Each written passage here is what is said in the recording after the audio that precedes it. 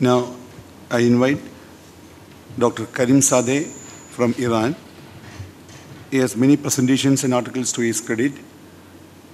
He is working in Mother Hospital and he has about 2,000 cycles of IVF ICSI annually.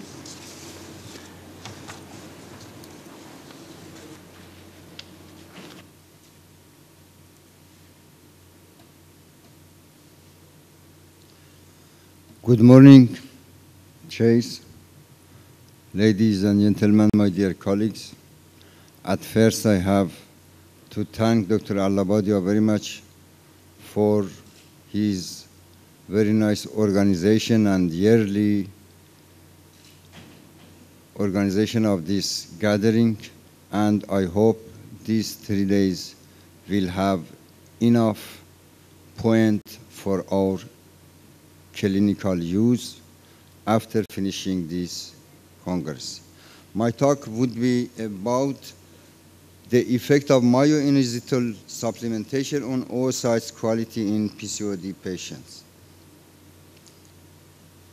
As you know, the last definition that every gynecologist have accepted about PCOD is about the definition in Rotterdam in 2003.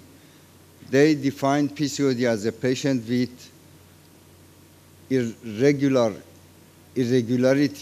oligomenorrhea, hyperandrogenism, clinically or biochemically, and also the changes in the ovary as mean as small follicles, more than 2 to 9 follicles, or the volume of the ovary about 10 milliliters. But they don't point anything about some metabolic changes in the PCO patients. Because as you know, usually about 30 to 40% of PCOD patients have some problem in insulin resistance, and also insulin resistance can be seen about 80% of obese patients and 30 to 40% of lean patients. In the other words, we should say that we can see the PCO patient as a metabolic disease, not only a disease that its pathology is located only in the ovary.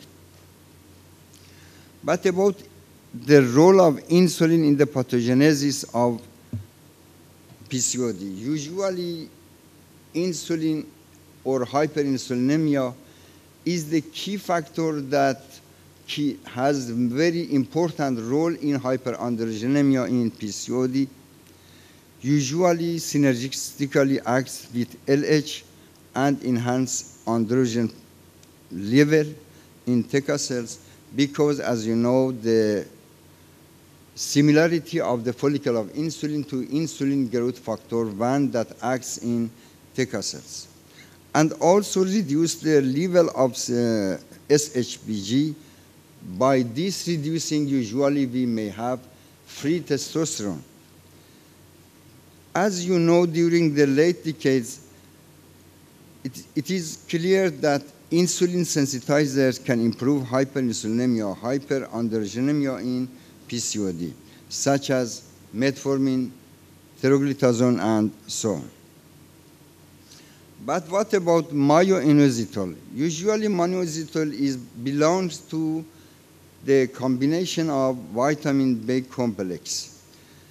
Human adults usually approximately consume 1 gram per day in many different meals. Daily usually use 1 gram inositol. Insulin regulates the epimerization of myoinositol into dikairoinositol in a dose-dependent fashion.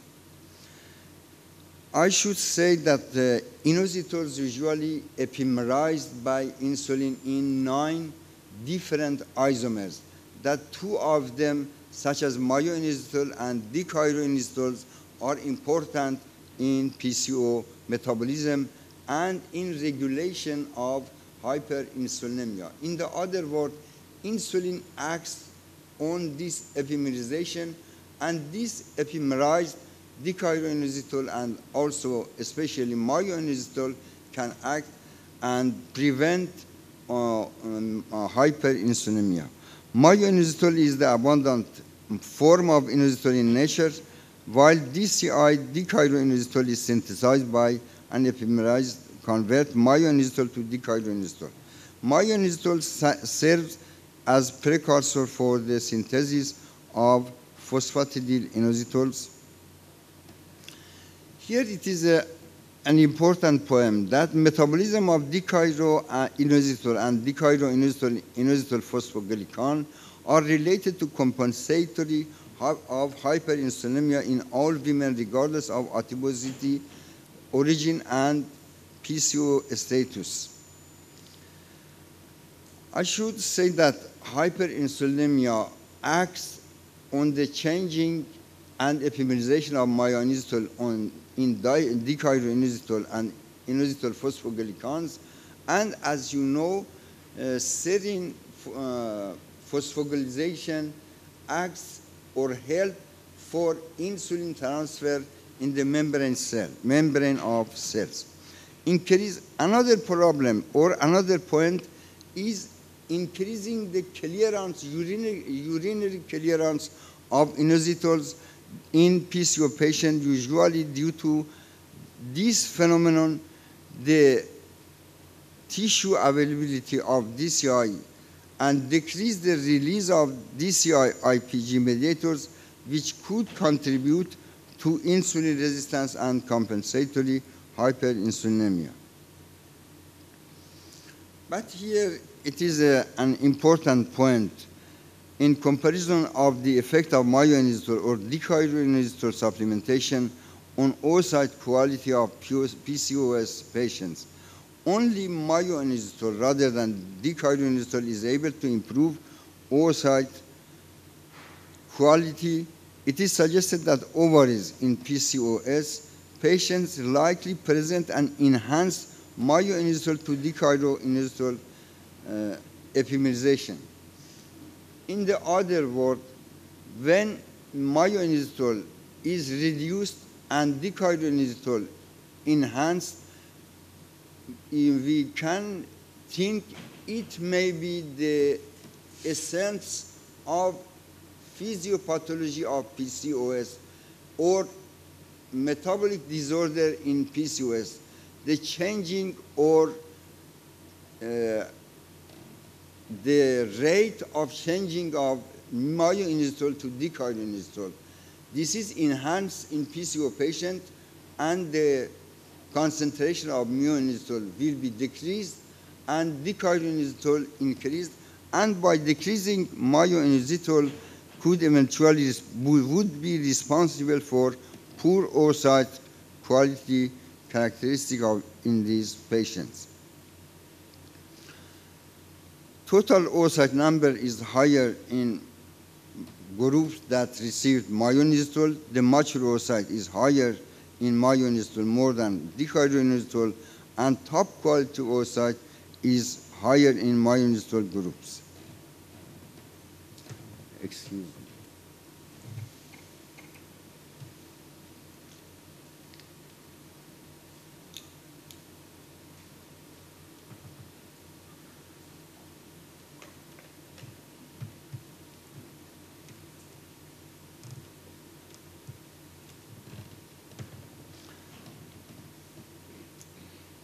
But as I mentioned at first, we look at the PCOD as a metabolic disorder, not only a disease that is located in the ovary, or sometimes some defined the physiopathology of the PCOD on the adrenal or thyroid disorders also. But it is a metabolic disorder.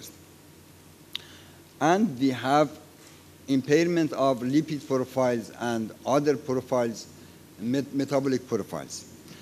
But by giving myoinositol, usually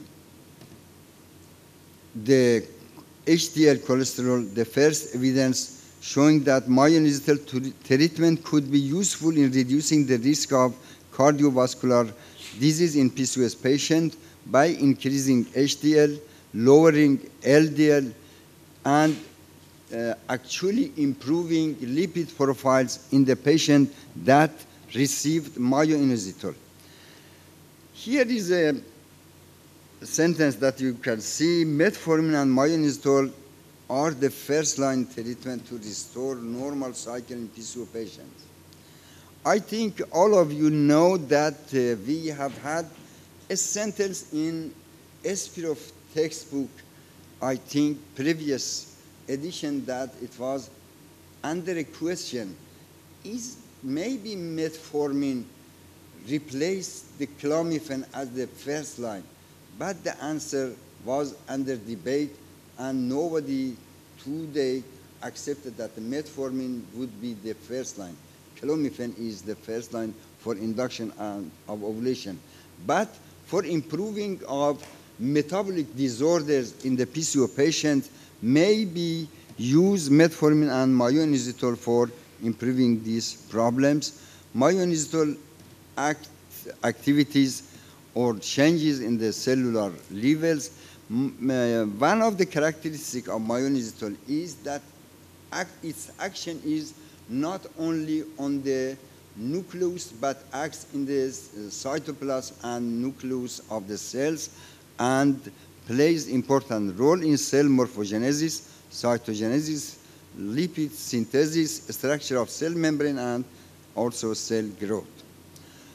But phosphatidylinositol that usually act in the membrane of the cells regulate many cellular processes by releasing intercellular calcium and related to gamete development. As you know, the calcium have very benefit and effects on many metabolic changes or cell development or in division in different stages of the cell life. Calcium has very important effect, and finally induce oocyte maturation, fertilization, and early embryonic development. Myoinositol and oocyte effect signal transduction pathways in the ovaries, intracellular pathways in the oocyte, release of cortical granules, inhibition of polyspermy, completion of meiosis, activation of the cell cycle that subsequently results in embryonic development. One of the causes of poor quality in PCOS women might be the reduced energy metabolism that usually myoinositol enhance the using the glucose in the cells such as brain and heart and other cells, and also maybe in the oocytes. Indeed, increasing D-chiroinositol dosage progressively negatively influence oocyte and embryo quality. Role of myoinositol in PCOD. As I mentioned, usually inositol changes epimerase to two types of inositol: dichiroinositol and inositol myoinositol. Dichiroinositol usually acts for collection and of the glucose in the cell and inhibit glycogenolysis. Myoinositol actually enhance using glucose and consuming glucose in the cell and actually improving the energy in the cells. So myoinositol is classified as an insulin sensitizing agent, and it is commonly used in PCOS patients. The effect of myoinositol in PCOD: rescuing response to endogenous gonadotropins, usually shorten the time of induction ovulation, and lowering the dose of the gonadotropins, reduces hyperandrogenemia, reestablishes menstrual cyclicity and ovulation, increasing the chance of spontaneous pregnancy. But it may have some gastrointestinal side effects if our dose is very high. Usually we use myoinositol only 4 gram daily, 2 gram twice a day. But if we use more than 6 grams, we may be faced by some gastrointestinal disorders and complications. But effect on ovarian response in non-PCOD patients, there was significant reduction in the number of oocytes. Serum LH was higher in the treatment, and for this reason can use this myoinositol for reducing the risk of hyperstimulation. And it is very important because by using of myoinositol, usually the eggs that recruited or primary oocyte that is recruited will be reduced, and finally we have lower estrogen levels and we may have lower hyperstimulation in our patients. But about oocyte quality, myoinositol supplementation in XCR PCOD patient causes lower E2 on HCG day, lower oocyte, higher mature oocyte, and reduce the rate of OHSS. It is a report of a study that, as you see, it is important the follicular fluid concentration in the myoinositol concentration in follicular fluid, not serum concentration, has not many effect. And as you see here, in myoinositol, when myoinositol follicular fluid was enough, the stage of embryo and embryo quality significantly will be better. Myoinositol and on effects on oocytes by treatment of myoinositol plus folic acid, that usually is as inofolics with 2 gram inositol and 200 microgram folic acid, reduces the germinal vesicle and degenerated oocyte at the ovum pickup, no compromising the total number of oocyte and the total number of fertilized eggs. Inositol in induction ovulation with low dose gonadotropin. Inositol nutritional supplementation produced very good clinical results.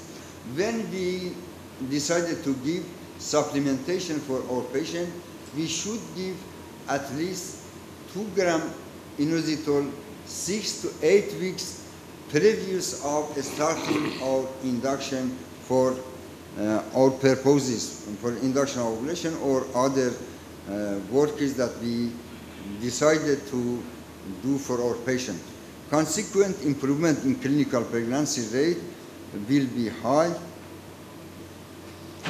But here is this table will show the comparison, comparing the effect of myoinositol and metformin in PCOD patient. As you see here, a spontaneous ovulation in metformin about 50%, but in inositol 64%, and inositol plus FSH we will have pregnancy about 48%.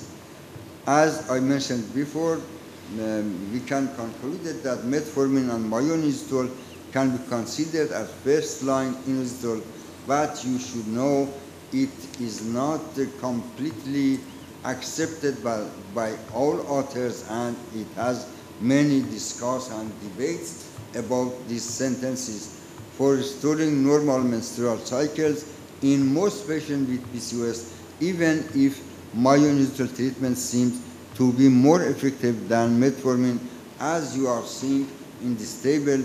It is from gynecologic endocrinology paper 2010. Finally, Myoinositol is one of the important serum factors in development and growth cells. Myoinositol mechanism of action appears to be mainly based on improving insulin sensitivity of target tissue, resulting in a positive effect on reproductive axis. Myoinositol restores ovulation and improves oocyte quality and hormonal function. Myoinositol also reduces clinical and biochemical hyperandrogenism, dyslipidemia, through the reduction of insulin plasma levels. Higher concentration of follicular fluid myoinositol is very important and is associated with better oocyte quality in ICSI cycles. Thank you very much.